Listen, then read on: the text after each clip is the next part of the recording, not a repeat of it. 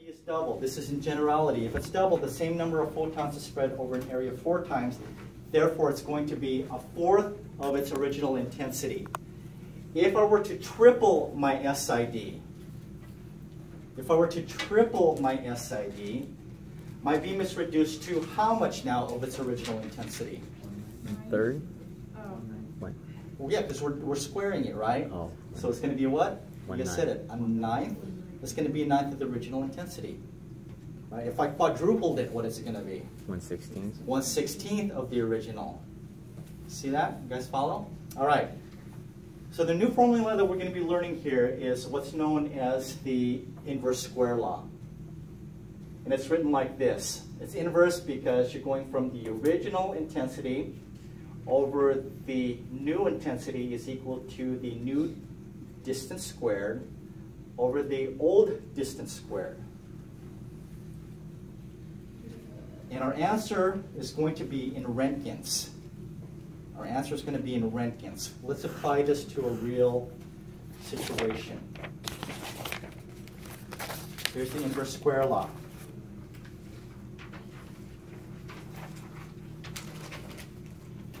An exposure is done at 40 inches. SID. What's SID? Source to image distance. To image distance. The distance from the X-ray tube to the image receptor.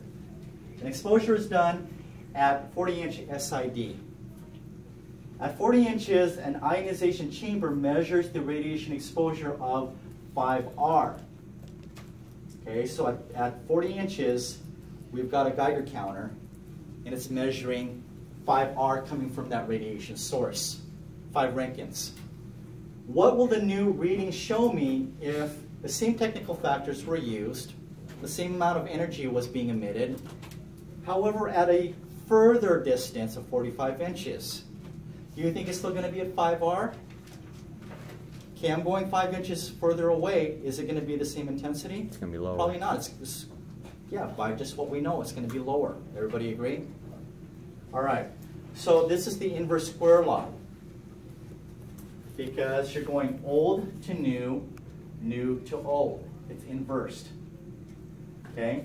Old intensity over new intensity is equal to new distance squared over old distance squared. Okay? But they're opposite. Okay? So it goes old to new, new to old. I'm trying to teach you guys how to recognize patterns. Old to new, new to old. All right? Let's plug in the numbers. Old intensity is 5R. We're looking for the new intensity. Okay, because we're looking for the new reading, the new intensity. Is equal to new distance squared. That's the new distance we're going to apply this formula to. Over the old distance squared of 40 squared. Okay? Before you cross multiply and divide, square your distances first. Square them first. If you don't square them first, you're going to come up with a completely different answer. I'm going to have to mark you wrong for it. I hate doing that. Couldn't you simplify it first too, though, and then square them? What's that? Simplify the 40 and 45 and then square them. You can do that. Make it a little easier. Sure. Whatever you Yeah. want to do. Yeah. Okay. If you know how to simplify, go for it. I don't know how to simplify. I'm very complicated. All right. So square of 45 is 2025. Square of 40 is 1600. Cross multiply. Now you can cross multiply and divide. 5 times 1600 divided by 2025 will give you 3.95 R. Okay? So at 45 inches, I'm a little bit further. The reading that I'm receiving now is going to be 3.95 R. Okay? What I do want you guys to tie this in with is when we're talking about the inverse square law, we are talking about things that are inanimate, something not living. Because we're talking about the intensity or the exposure rate coming from a radiation source. All we're trying to determine is the amount of exposure that radiation material is emitting. Whether it be the X-ray tube, whether it be a nuclear plant, whether it be a piece of fruit that got exposed to radioactivity. You understand what I'm saying? Okay, we're trying to determine the exposure that's coming from the radiation source. This is it right here, coming from the radiation source.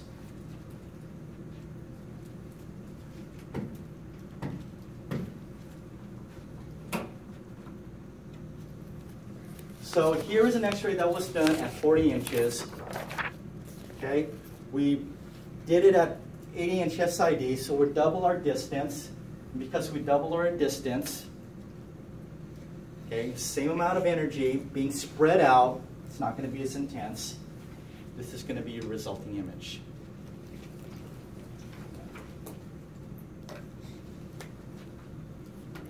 Now, let's apply the same concept here, but with live people. Because this is where I need to apply this concept to a real life situation. So knowing what I know, that if I'm closer, beam's going to be more intense. If I'm further away, my beam's going to be less intense. In real life situations, this is going to happen. You may have to do an X-ray, not only in the radiology department, but you may have to go to the operating room. You may have to go to the intensive care unit. You may have to go to the emergency room. You're going to be dealing with different environments and different factors.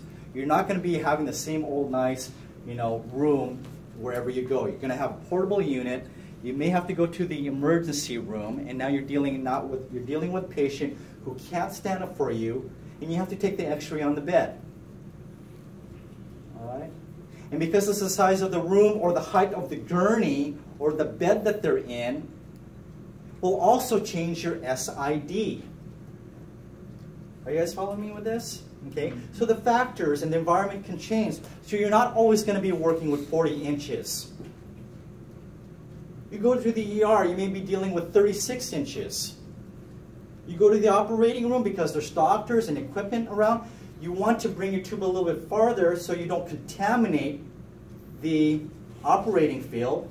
So you're doing it at 55, 60 inches. Okay? But it's going to change.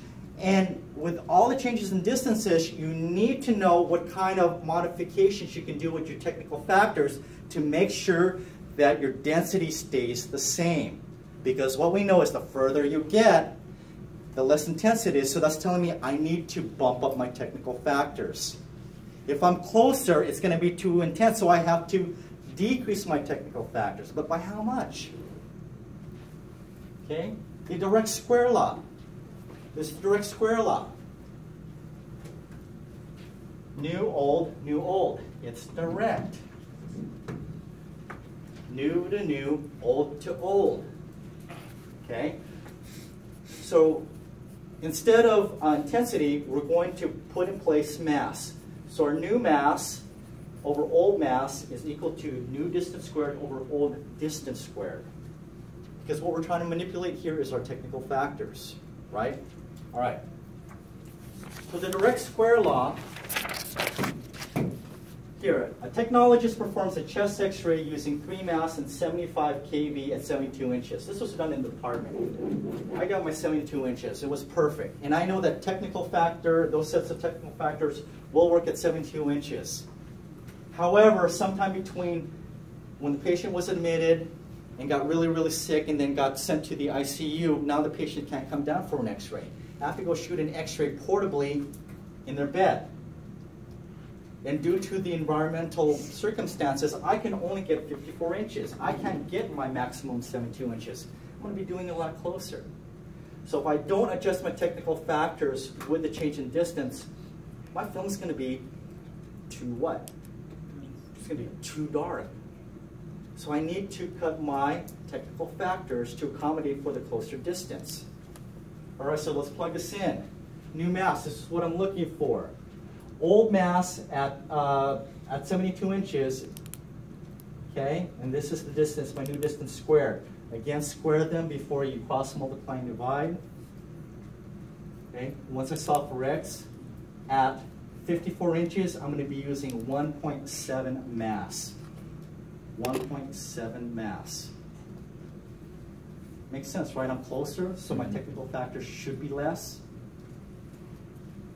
This applies to the living, okay, or the object being X-rayed. This applies to the living. So if you get questions like this, try to determine, is it a patient that's being exposed, or am I just trying to determine the amount of radiation that's coming from the source? Okay? This applies to the living.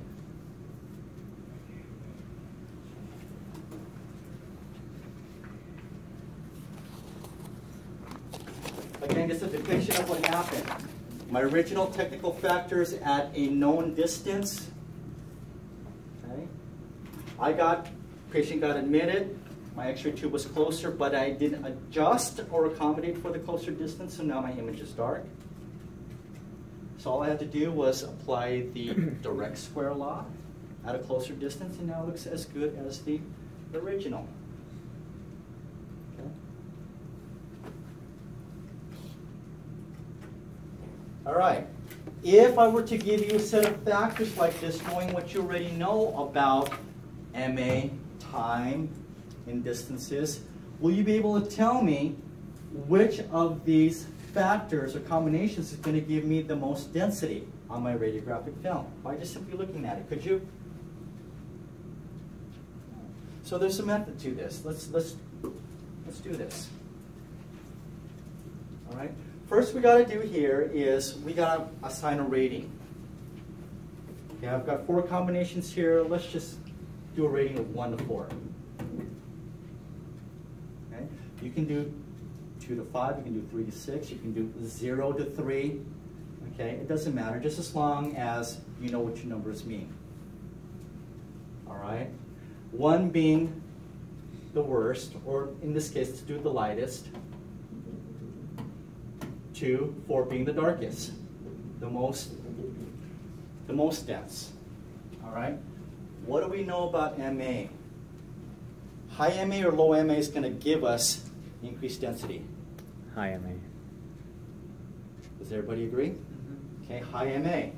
So let's do this. Which is the highest MA? 403. Okay, so let's do, what? Number 3. Number 3, okay. So there's 4,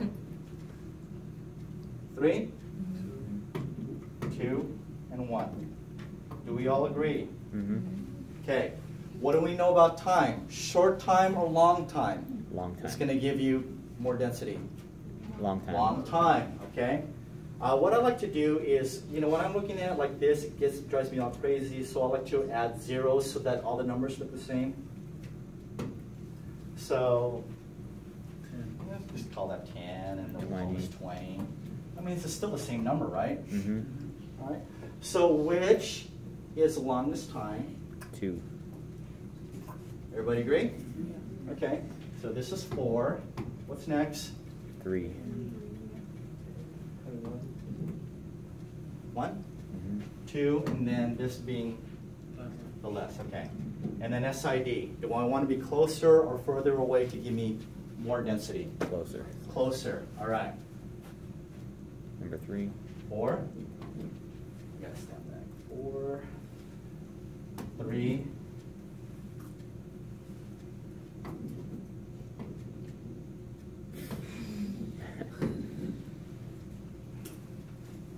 Does that look right? Mm-hmm. All right. Let's just add across. Let's total it. Tally it. What is this? 8. 6 equals 8. 7. 7. 11. Is it really 11? Mm-hmm. Yeah. Mm-hmm. 8, 9, 10, 11. Okay. 4. And 4. Which is going to give us the most density? Number 3. Do we agree? Number 3. So 400 MA, 0.1 seconds, 37 SID is going to give us the most density. Now, what if my question said the least amount of density? Number 4. Okay, after we figured it out, we should be able to know which one it is now, right? So yes, number 4 is going to give us the least amount of density. Read the questions closely.